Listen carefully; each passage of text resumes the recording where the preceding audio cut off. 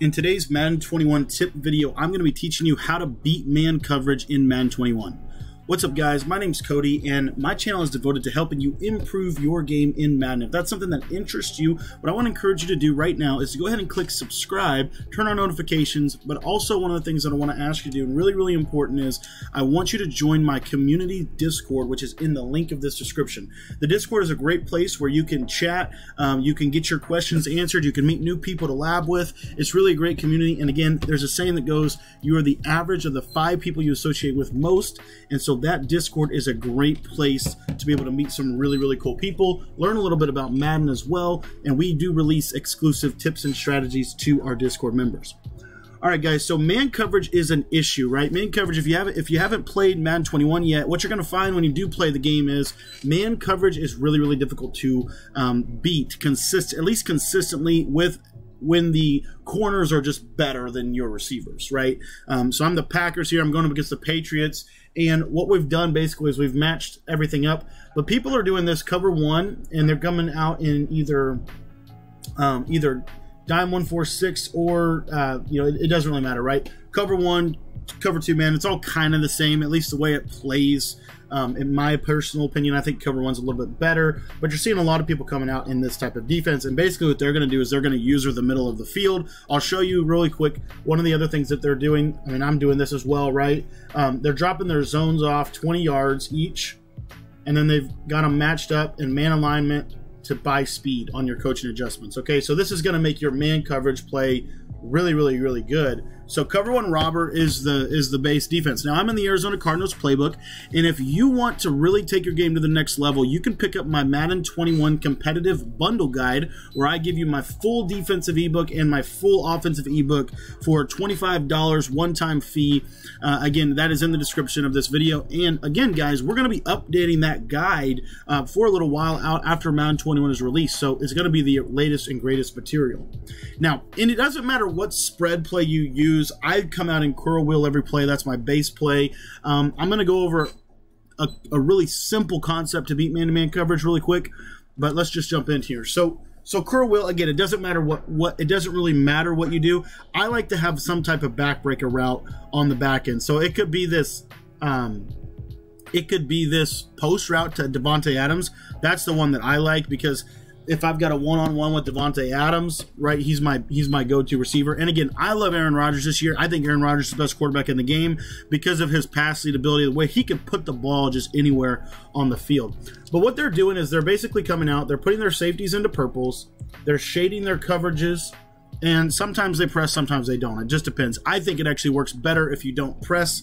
And then they're going to user this guy, and so what I'm going to do is just throw him in a I'm just going to use him in a QB spy here. But essentially what's going to happen, and you'll see this really quickly, you'll see if they have better guys than you, it's difficult to throw stuff. You're seeing you're getting a lot of that right there, a lot of catch tackles. You can't, routes just aren't getting open. So this is a simple tip that you can use to be able to beat man-to-man coverage. All you're going to do, literally all you're going to do, is you're going to run a couple of key hot routes in your arsenal. What I like to do from spread, because these two guys are off the line of scrimmage, I think it works a little bit better with them off the line of scrimmage. Essentially what I'm going to do is I'm going to run double zigs, right? Double zigs, and I'm going to show you, and again, you can take Jones and put him on a wheel route if you want to. If you are worried about pressure, you can put him on a pass block. It doesn't really matter, right? Because the double zigs are what I'm going to focus on here for just a second. And I'm just going to show this to you, and then we'll go into instant replay and we'll talk about why it works. Right there. So what I did basically is I'm snap throwing the zigs. Now, you can make a quick read because of the user, because of the issue that people are having this year with usering. It's difficult to stop these zig routes. Because you see here, you see how the game is basically automatically programmed. This corner is already jumping to the outside. It leaves a little window right here where he hitches up where you can throw that ball. Very simple. And again, I can do this very consistently. Let me show you this again. Again, these guys are in cover one press.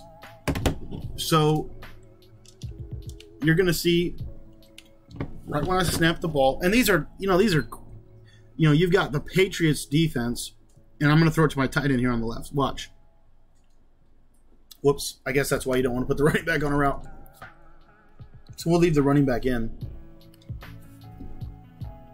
But basically, these double zigs, you're going to see the cloud flats, or I'm sorry, the curl flats that they're going to put those guys on, the zone drops, they're not, I'm not too worried about that.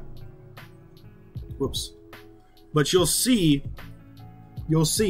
depending on which side. Now again, whoops, I think I accidentally called the wrong play. Another thing you can do is you can throw these curl routes, and I'll talk about that in just a second. I do want to show you this double zig. Whoops. So this curl route on the left side, it's curl wheel from the Arizona book. It does beat man-to-man. The pass lead is really important. You want to pass lead it down and away because, again, that's where the leverage is on the play. But watch the tight end here. See how he gets absolutely boxed? So one of the things that you can do to help it is the press is the issue, right? So getting him off the jam. So if we motion him to the right, you see he's going to come into a tight end position. And now, whoops, accidentally forgot. That's why I love this spread wide slot. You see you got the zig on both sides. But if you put him on a zig, when you motion him, he's not going to change. So I put him on a zig here. I'm going to bring him in. And you see here he's on a zig. Snap of the ball. He's a man-to-man. And then I get that outside release. And I'm able to get a couple quick 4 or 5 yards. One other concept that I did want to mention to you really quickly here is you can double drag. And the double drag is going to create a nice little mesh play. And again, I love low balling things this year. I think low ball is where it's at least on the underneath game. But you can run those pretty consistently. Now, if I motion him in, I can get that, get him at tight end here as well and run the zig concept on that side. But you see, press is really the issue. When you get him off the press, you're good to go. At least on the zig routes, the underneath breaking routes.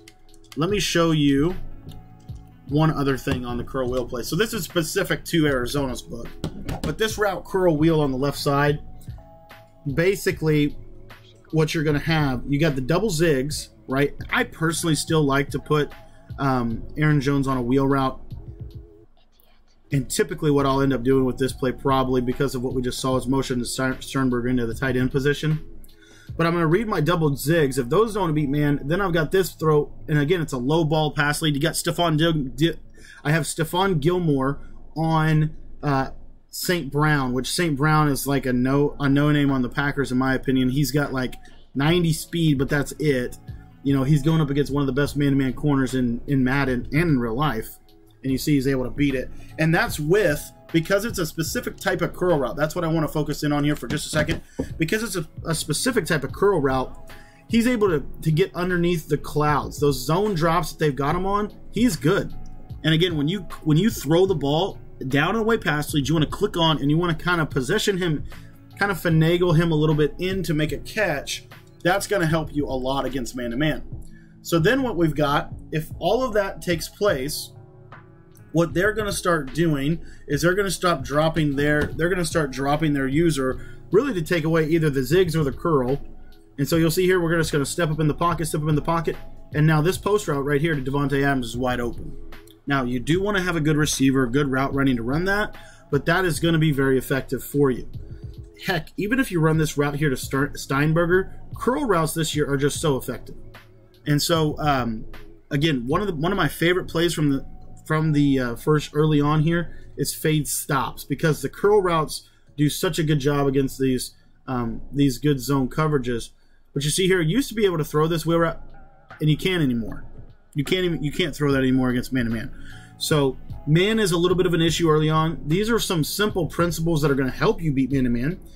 Again, you know, if you have a little bit of a better tight end here, you know, again, there's a significant mismatch with tight end right here, and so he's able to just take him away. But you see here, even though he's taken away, I can still kind of fit this in. Outside pass lead, didn't get out there quite enough, but I can still get that in. Also, one other thing I did want to say before we take off, if you really want to beat man-to-man and you're having issues, double hitch these outside guys, throw them quick. Double hitches from spread are a pain to stop. So you've got hitches, you've got zigs, You've got drags. The underneath game this year is where it's at if you really, really want to be, in my opinion, above the line and above the curve early on in Madden. These hitches, in combination with the zigs, in combination with the drags, really forces them to put themselves in a bind underneath. So those are some man-beating concepts, man-beating principles for you early on in the year, and I'm going to have more coming to you later. Thank you for watching, guys. Be sure to jump in the Discord if you haven't already. That's the best place to stay up to date. I stream every single night at 10 o'clock Eastern. There's going to be a couple videos that come up in the screen here. If you want to learn how to have the best defense and the best offense in Madden 21, click these videos. I also created a playlist for you that's going to kind of compile some of these videos together so that you can be more effective in Madden. We'll see you guys in the next video, or we'll see you tonight at 10 o'clock Eastern time on my live stream.